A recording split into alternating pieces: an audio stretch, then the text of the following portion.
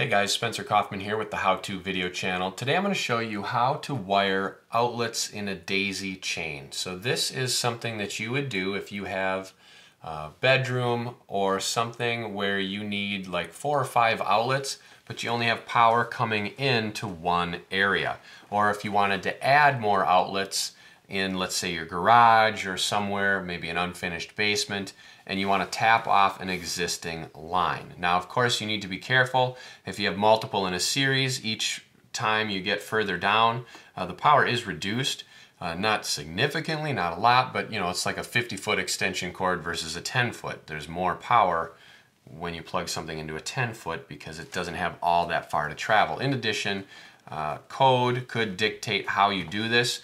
Daisy chaining is different than wiring them in a parallel, and so that's something to be concerned with as well. A parallel would be where you wire up all the wire and run the wire through the walls, and then each one is its own separate outlet. This is daisy chaining, where the wire is coming to one outlet and then from this outlet to another outlet.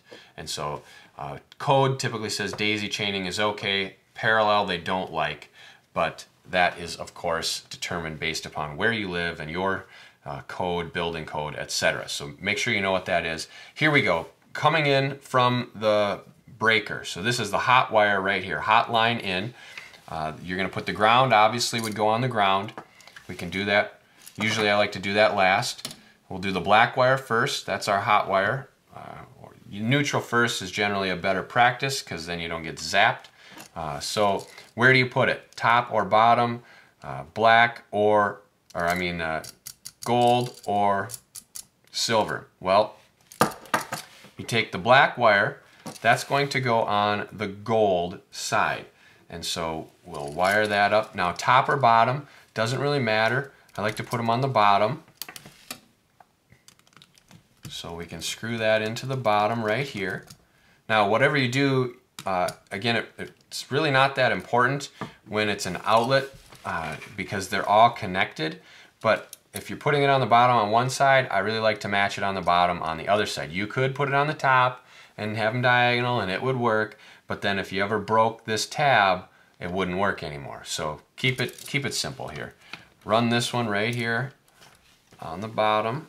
And of course, I like to wrap the screw. The screw turns. So for example, you're going to turn the screws clockwise, so you want your wire to be wrapped accordingly so that as you turn the screw will help pull the wire around it so it's a tighter bond. Of course, you could use the quick connects in the back here, stick it in there, but I mean, it's never going to pull off of a tightened screw. So I always use the screws. Plus, if you ever need to take it apart, it's a lot easier than the quick connect. All right, then the ground. We'll get this wired up real quick and then show you on the daisy chaining process. Okay. So let's say you already have an outlet and this is how it's wired. So there's a little tip how to wire an outlet if you didn't know how. This is wired up now. Now you have another outlet. Obviously it's not going to be this close. This one was probably going to be 6 feet away and you have your wire. And obviously it's going to be a lot longer, but hypothetically and in theory, in practice, this is the same.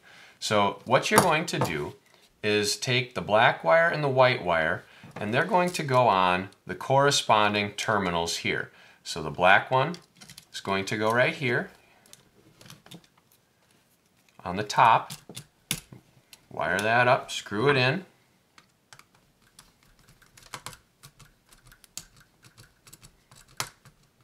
Okay, and then the white is going to go on to the silver on the top. So we'll put that on there real quick. As quick as we can, I guess.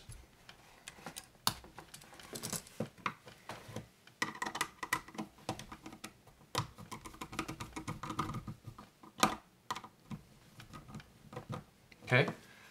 And then this ground, you will want on the ground here. Now, in daisy chaining, a very, very common practice that you'll see all the time is someone simply hooks this ground right like that, and that's it. I personally don't like that. What I would do is, I'm not going to do it here because for time constraints, but what I would do is I'd wire all three of these together with a wire nut, and then I would pigtail off. So I'd go like this. I'll do it right now. Might as well show you the right way to do something. So I would unhook my existing ground. Yikes. There we go. And then I would pigtail the grounds together like so. Get a lineman's pliers and really crank those together. You don't need to wire nut these because they're ground, but some electricians will put a wire nut over them just to make it have a more finished and consistent look. Some people make fun of that, but it's really a personal preference when it comes to the ground. I guess we're not putting one on because that's not working. So then we'd wrap this around here like so. Now the whole thing is grounded. The whole chain is grounded. All right, so that would be your first outlet. Then this is going to go to the second outlet in the series, and it's just like wiring up any other outlet at this point. So obviously you'll have the black one. I like to, again, put them on the bottom. The black one would go on the brass terminal here. So put that up.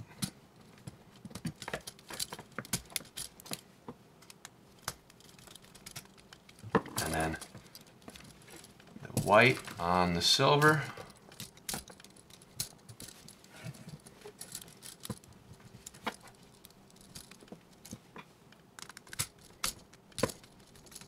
And then the ground, obviously, on the ground terminal to finish the job. So there. So now what's happening is you have wire coming, hot wire coming in here. It's running to the bottom of this outlet. Hot wire, neutral wire. Okay? Then the power is going from those two bottom terminals up to these terminals and over to this outlet. Then it's coming in to the bottom here. Now, you could continue this on from the top over on, and this would be a daisy chained outlet series that is powering one supply line, powering multiple outlets. And so that is how you would run a daisy chain or series of outlet receptacles. If you have any questions, please comment below. Also, hit that subscribe button and the like button on the video. I hope you like this video.